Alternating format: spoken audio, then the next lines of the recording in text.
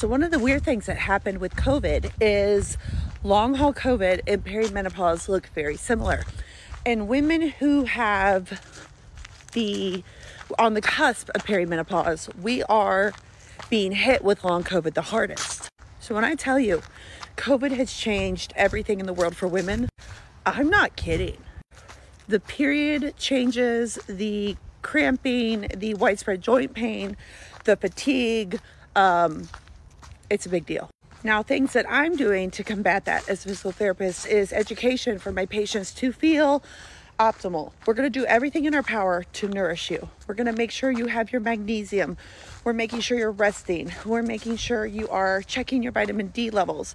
We're making sure if you think you're perimenopause and you are suffering, let's get HRT to help you feel better, because COVID's never leaving. Long haul COVID affects women so badly. And COVID is an inflammatory disorder. Remember, when you go into perimenopause, your estrogen is decreasing. Estrogen helps us fight inflammation.